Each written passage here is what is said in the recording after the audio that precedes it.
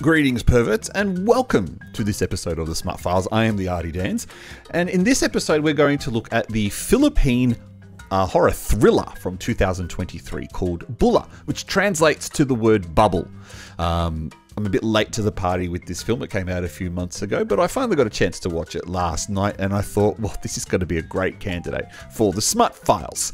I'm also going to do this without a script. I'm going to go completely off head. So if this video goes completely off tangent, that's just the nature of the way my head's working right now. So let's get started.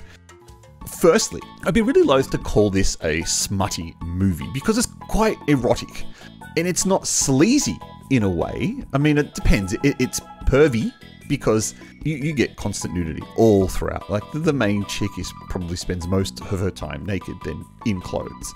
And quite a lot of other actresses in the film also take off their gear throughout the film. But the movie does, ensure that it keeps up its thriller and horror stakes. So firstly, before we get into the film, let's check out what the movie's about. I've got a synopsis already pre-prepared for this one. Melody works in a small laundry where she takes certain outfits home, such as schoolgirl uniforms and doctor's scrubs, where she dresses up and attempts to have sex with a man she keeps captive. She also moonlights as a vigilante, killing men who have wronged women. One day, she meets a handsome police officer and decides she wants him. She stalks his girlfriend and uncovers a few secrets about her that she can use to her advantage. But Melody doesn't do things by halves. When she sets her mind to something, she goes all the way. She really does go all the way in this film. And I think the director made her go all the way in this film, the poor actress, who seems to have a great job with the role that she's got in the film. Now, there are a couple of things in this movie that really make you go, WTF is going on in this film.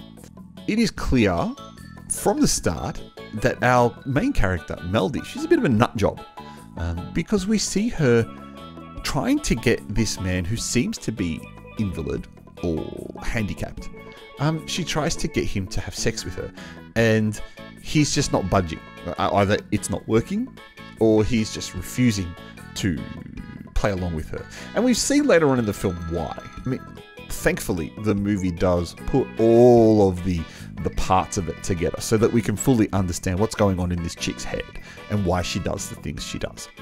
She's a maid. Her character is actually a maid, and we see that in a few flashbacks that she is a maid, a housekeeper, and she gets asked to be a maid throughout the film too. So one of the characters needs her house cleaned, and she quickly volunteers to be a maid.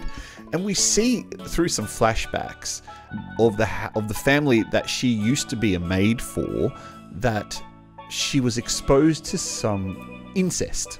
So the father was molesting the daughter, and she could see all this. And rather than wanting to help the daughter, in her head, she wanted to be the daughter and be molested, which sounds twisted in itself, right? But that's just what it is about.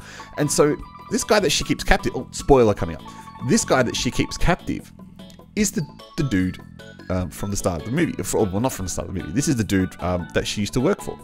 And this guy has a bit of a obsession with his daughter dressing up in costumes. So that's why she keeps stealing different types of costumes from the laundrette and taking them home.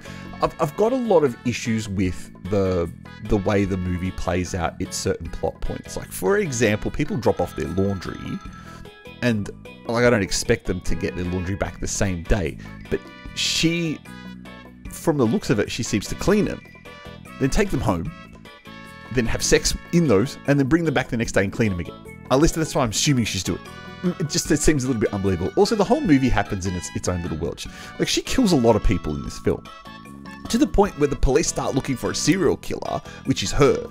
And for some reason, they can never pinpoint her as the killer, which is completely unbelievable, because at no stage does she ever even really try to hide the fact that she's killing people or how she kills the people. It's really, really obvious that she's killing these people, and she's leaving behind a lot of evidence. And I suppose that's the charm of the film. It's the charm with all films, right? You take your brain out and put it in a jar, and then you put your cinema sins idea away, because you're not here to ding everything in the movie. You're here to just watch the movie and go, well, that doesn't make sense, but I'll just keep watching. So for example, we meet a police officer character. He's a bit of an idiot. She says, "Hello, officer. How did you know I'm an officer?" "Well, you're standing there in your fucking uniform." So that's how she knows you're an officer. And she says it to him. "Well, you're in your uniform." Even's got his name on the uniform, so she calls him by his name as well. He's a bit of a dumb character, this guy. And I also don't understand why he keeps his uniform on all throughout the film. He goes out to dinner with his girlfriend. He keeps his uniform on. He goes to visit Melody on a date. Keeps his uniform on. Why? It's like The Simpsons or any cartoon that you watch, that regardless of the scenario, they're always wearing the same clothes. There's only very certain situations, like for example in The Simpsons when they go to church and they're all dressed up in their suits. It's really the only time they have in different costumes. But otherwise, they're always wearing the same clothes. And that's what I feel this character of the police officer was doing in this film. He's always wearing the same clothes, which kind of makes no sense. In regards to smutty content, which is what I know what you're here for, but this movie is just, it's full of it all the way through. And this chick is very good looking. Don't get me wrong. And she is beautiful. And she just, she doesn't need an excuse to just strip off. Like, boom, 2 seconds later, she's completely butt naked. And a couple of the actresses do show off their assets as well, but they're nowhere near as good looking as our main character, Melody. And like I said, there's quite a few scenes. And this chick just, at the drop of a hat, will just start masturbating for no reason. Just standing around in the laundry, oh, just slip your hand in. Then, in fact, there's a flashback scene where the daughter, is telling her what's happening to her. And while she's telling her about the abuse that she's suffering, she's standing behind her up against the washing machine masturbating. She's crazy. She's a twisted, crazy woman. And that's why, yeah, okay, you're going to think it's smutty, but and I am putting it here in the smut files, and it's coming up in the smut files against a lot of like those sleazy Hong Kong and Japanese movies that I've already looked at. But I don't really consider this to be sleazy like them or smutty like them. This is more erotic like Basic Instinct rather than, you know, full on smutty like My Horny Girlfriend or Sexy Soccer, which are other movies that we've looked at in this series. On top of all of the sex in the movie, and it's really pervasive. You know, you need 4 hands to count all the different scenes. There are some really creative kills in the movie too. So there's one where she kills a guy in the taxi, which is kind of basic, pretty crap, all right? But there are 2 more that are quite clever. One of them, she is visiting a backyard abortionist who's performed an abortion on one of her clients, the schoolgirl. And subsequently, the schoolgirl has died due to bleeding, excessive bleeding, or blood loss. So she goes to visit him and starts asking him questions. And while this guy has his head between her legs, she lifts up the sheet, grabs acid, and just throws it all over him. Now, part of me is thinking 2 things at this point. One, that's cool. Like, that is a cool kill. But how is she ensuring that none of this acid is spraying all over herself? Like, this is what I mean by the movie's in its own little world of bubble, that, you know, it can make sure that our main character is virtually indestructible and undetectable. There's another kill later on where she is stalking down the agent and the model. And I don't know how to tastefully say this, but essentially, the agent is lying naked on a couch. And she grabs the model's head, pours acid into her mouth, then grabs her head, puts it over the top of his dick, so that it looks like she's giving him a blowjob. But the acid's coming all out of her mouth and melting the guy's dick away. Like, thinking back at it, it's such a twisted kill. It is hilarious. You obviously don't get to see it.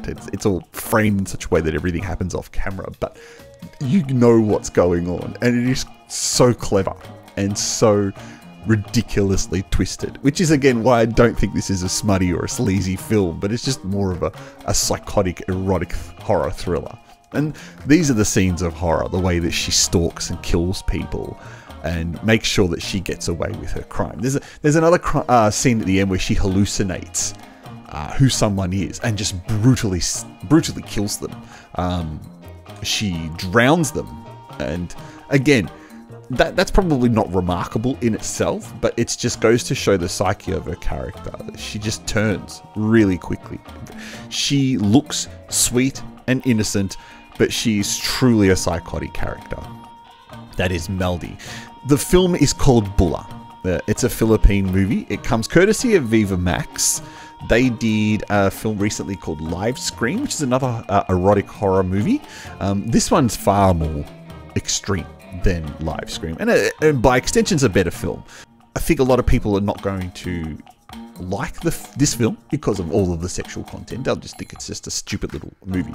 But really, look past all that, and you've got a really kind of clever film with a femme fatale style character. Think of Kathy Bates style character from Misery, or a single white female type character, or a Basic Instinct type character. So you've got a strong female, sexual female femme fatale who gets away with murders because she does. And that's what makes the film so good. She gets away with everything by the end. And it doesn't make sense, because the kinds of people that she's killing, so for example, the man that she kills that's an invalid in her house is a doctor. It's the kind of person that you think, well, there's no way that she could kill him and get away with it, because there'd be a lot of people looking out for him. And for some reason she does. And that's what I mean. This movie's in its own little bubble, and she can do whatever she wants and gets away with it. And if you can look past that, what you get is a kind of fun film. But it is full of plot holes, and it is full of you know, WTF moments that kind of don't make sense. But that's not why you watch movies. You watch movies because you enjoy them. You watch movies for the crazy stuff like this, and this certainly is one of the craziest films we've gotten this year in 2023. So that's Bula, Philippines. If you've seen it, what did you think of it? I would be very curious to know what people's opinions are of the film, because I know the erotic horror thriller is not the in thing right now. People don't really like those types of movies, the kind of world that we have right now. So it's kind of still refreshing to see that they're getting made. Otherwise, like and subscribe and all that other crap that YouTubers tell you to do. I've been the Arty Dans. You've been watching another episode of the SMUT Files, which I really hope you enjoyed. I will catch you next time, either here or over on my new channel called Shockmania. Link is in the end or somewhere else on the page. Shockmania is the other channel you want to look for. Thank you, and catch you next time.